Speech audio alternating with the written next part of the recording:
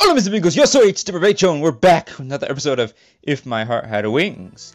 Where we last left off, our friend took us to the mall where we met Ageha and her sister, and now we're in sort of like a lunch date kind of quadruple trio thing.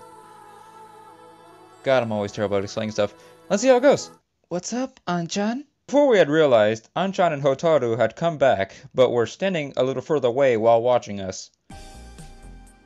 What do you want? Lemonade or orange? Lemonade! I'll have orange. I take the can of juice and crack it open. Thanks! As we enjoyed drinking the juice, Anchan watched us quietly. What is it? Well, it's like we've gone back to the past. The two of you are together again. Aga and I look at each other while drinking our juice. And then we just locked eyes and never could unlock after that day forward. Then people looked at us and thought we were creepy. Then, embarrassed, we both laugh. There's one more person missing though. It's typical of Mabu not to be here at times like this. He's always been like that. Even when we all got caught playing tricks, he'd always run away by himself. But later on, he would always cry while apologizing. That guy is a handful, isn't he? Aga sighed as she said that, and Hotaru and I laughed. Even Mabu managed to get a girlfriend. You guys have to give it a shot too, you know?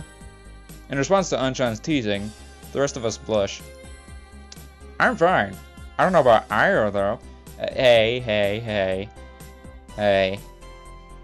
You don't need to tell him that. Look. We can sort this out for ourselves, okay? You don't need to explain anything to him. What? Oh, you weren't saying, like, us two and, like... Never mind. Really? I've just come back here, haven't I? But you're the dorm mother of a girls' dormitory, full of cute girls, and you're getting along well with them already. Huh. Seems like Hotaru is getting a little, Jealous. Hotaru, I mean, if you want, you can be a part of the dormitory too. I mean, we have plenty of rooms, plenty of beds, plenty of, other stuff to come equipped with, helping you stay at a good place in the dormitory. Nothing to fear. I'm always there for you. Hey, don't say it like that. That girl, huh? She sure was cute.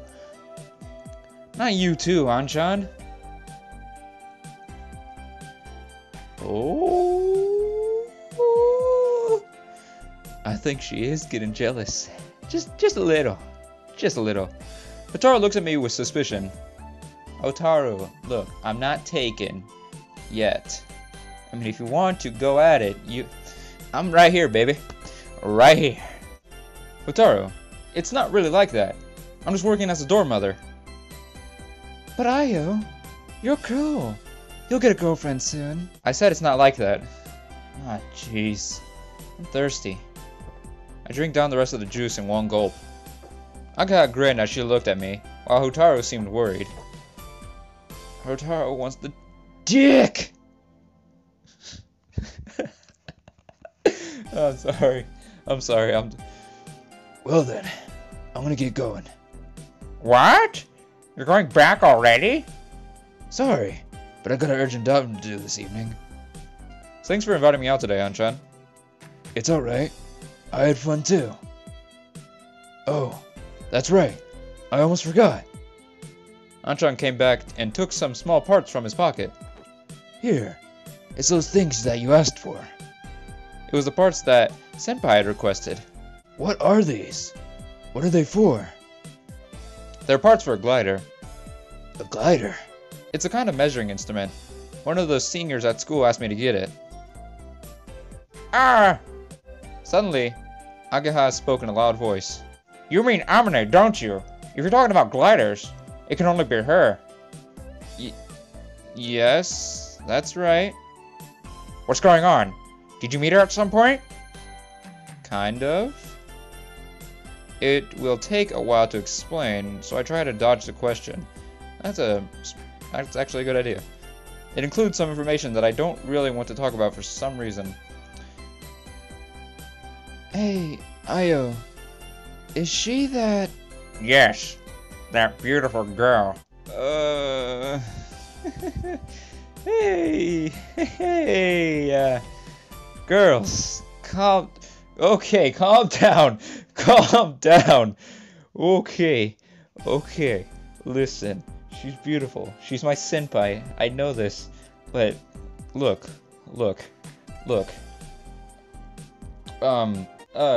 Tatsuya, can you, like, help me out here? Bro code, right? I got nothing to do with this. God damn it.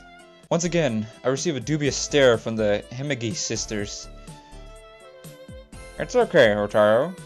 In the time that Io's been away from this town, he's become quite the pervert. Okay, look. You're most likely right, but come on now, you don't have to say it. Oh, really? That's right. It's such a shame. Hey!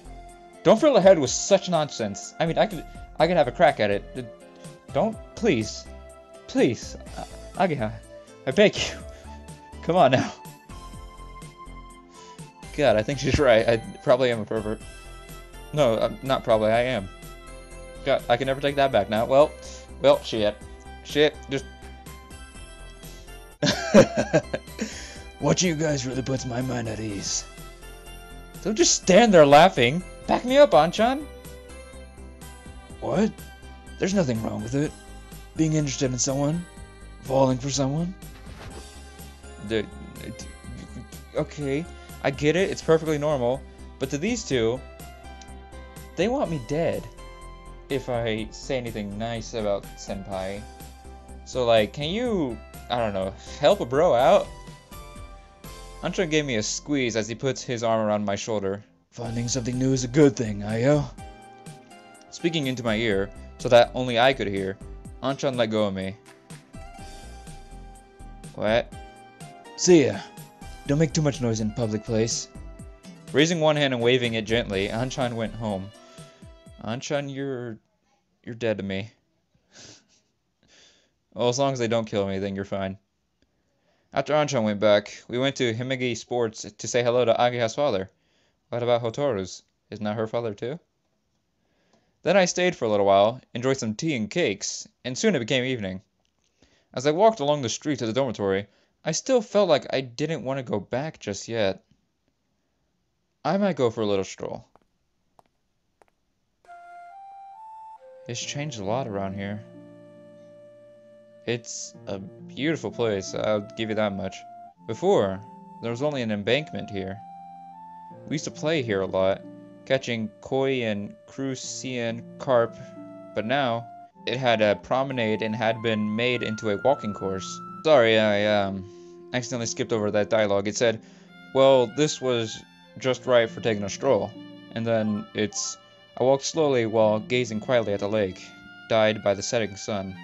My hometown had changed a lot in the 5 years, but the important things hadn't changed at all. Finding something new is a good thing, Io. Finding something. I'm still confused. I'm honestly confused what he meant by that. As I speak quietly to myself, I look at the view on the other bank. The windmill standing on the gentle slope faced the wind and slowly turned. It would be a little nice if it had an animation. I don't think that's an animation, it's just a picture. That would have been nice, though. Even so, the chef's ramen was really tasty. Next time I'll try the dipping noodles. Dipping noodles? Uh-oh.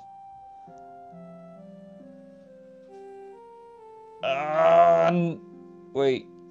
You were from before. Maybe. Are you from the grocery store? Shit, why do I always have to...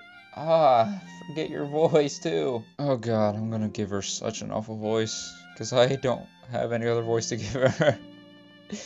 God, I'm such a good voice actor. 10 out of 10.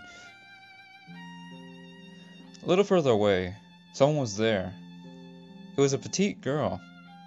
She ran her hand along the fence, and like me, was gazing at Windmill Hill on the opposite bank. Someone was there? I don't think anyone was there, so I was talking to myself, but it seems that she heard me. Huh? You're that... She is! I knew it! The mood about her was a little different, so I didn't realize straight away, but no doubt about it, it's the girl who was in the supermarket yesterday. Yeah, I was right. The girl who bought a lot of 2,980 yen per 100 grams meat to make curry. I don't know how much that is, but it seems like a lot. Was the curry nice? How do you know about that? Don't you remember? Yesterday in the supermarket. Ah. Oh. That might not have been me. Huh? What on earth is she talking about? That was my older sister. Maybe she walking around cluelessly and a guy tried to chat her up again. Older sister? It was sukiyaki and sushi. Huh? That was yesterday's dinner. Oh, I see. She was talking about what was bought at the supermarket. I guess that's what happened. There was no way you could make a curry with something like that. It seems that right at the last minute, she started to see sense. See sense? English. Well then, I'd best be off now. Sure. I totally felt like for her, talking to me was too much hassle, so she dismissively got up and left. It was completely different feeling to when I met that girl in the supermarket. While thinking how strange it was that there would be such a complete change in a girl whose name I didn't even know, I returned to the road. Or she could be a twin. It wasn't far from the lake to the dormitory. I didn't have any time to think about it much before I got back. Something new. The parts that I had been given by Anchan were in my pocket. As I held them in my hand, I looked up at the clouds slowly floating across the sunset sky. These things are going to fly, aren't they? I meant the glider parts. They would become part of that white aircraft and would fly across the sky on those great big wings to the other side of the clouds. The reason why I decided to look up at the clouds impulsively like that might have been because of the girl I had just met. Forgetting about my silly fantasy, I got through the gate of the dormitory. And boom! Jumps. No, never mind, it's just Kotari. Hey! Not yet! You mustn't move yet! Kotari was in her wheelchair, with her back bent over, slowly creeping forwards. I'm the one supposed to be keeping an eye on you, not the other way around. It was almost as though she was walking on tiptoes. What are you up to this time? I was quite used to her doing strange things, but I still hadn't acquired the ability to determine instantly what it was she was doing. She gave me a long stare. A cat? Actually, yeah, was that a cat? There it was, laying across the stone steps, licking and grooming itself. Then, on the other side, Hat was waiting. Are you trying a pincer attack? It didn't really look like that, though. However, if they did, they might be able to. No, Hat! Interrupting my thoughts, Kotter gave the signal.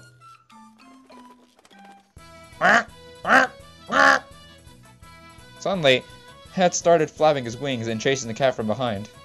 Surprised, the cat jumped and ran in the opposite direction, where Kotari was waiting to catch it. Oh no. I see why... I see that you're going to catch the cat. Please don't tell me that's going to be dinner. Yeah! I said you can help in the kitchen. This is not what I meant. There's other ways to get food. There's no way that will work. The cat, with brilliant footwork like Zindane's... I'm sorry. I'm sorry. I cannot read that for the life of me. turned around while invading Kotri and ran away. Oh, it ran away! You really were trying a pincer attack. Huh? What's that? You got something to say? Kotri realized I was looking at her and sulked quietly. What were you going to do once you caught the cat? Isn't it obvious? I was going to stroke it. It was as if she was saying, of course, but even if she caught a surprised cat as it was running away, it would go crazy and, at worst, scratch and cut her. Next time, make a better strategy. For example, you could try luring it towards you with a long piece of grass. I'll think about it, she said as she earnestly wrote a memo. It looks like she always had a notebook tucked away in her wheelchair. More importantly... What? She points at me. This is a sign that she has a bone to pick with me. You're late! Where have you been loitering around? Huh? I went for a walk. That's why I'm late. You're not the boss. Here I am. Now bow before me.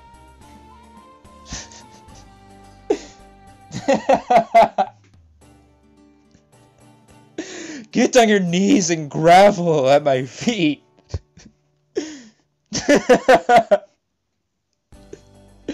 I'm sorry, I don't know why that's funny, it just is. Her tone was like a mother scolding her child, wondering if there's something I was supposed to have done.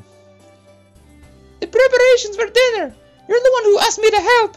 It's still only 5 o'clock though. Whatever! You didn't even tell me when we would start! Sorry. If I start about 6, I usually get done in time. Really? Well, do that for tomorrow. She said as she wrote another note. Do you mean that you were waiting for me? She must have gotten bored, which is why she decided to catch the cat. Yes, I was. However, I was waiting to fulfill my duties. Don't get any funny ideas. I don't know what sort of funny ideas you mean. Could you give me a few examples? I'll try teasing her a little. You can figure that out for yourself, baka. Okay. Calm down. You're right, I'm the baka, but still. I got no defense against that. Anyway, let's go. I'm starving, you know? Isn't that right, Hat? See? Hat says he's hungry too. Okay, well then, it's still a little early. But shall we get started? Say, what we're having today? Maple eggplants and egg soup. Is that tasty? Yeah, it's great. It's my specialty. He says it's tasty. Doing Hat's voice hurts my throat. As we go through the dormitory door, I realize that my feelings of unease had vanished at some point. She tried to do a pincer attack with a duck to catch a cat, didn't she? While I remember this, I start to chuckle to myself, and I realize that's when she's with me. I feel strangely calm, and then things start to feel weird again. Alright, I'm sorry, but I'm running out of time for this episode. So that's where I'm going to end it off. So I'd like to thank you guys so much for watching. I hope you guys did enjoy. And I'll catch you on the next one. Hasta la vista, baby.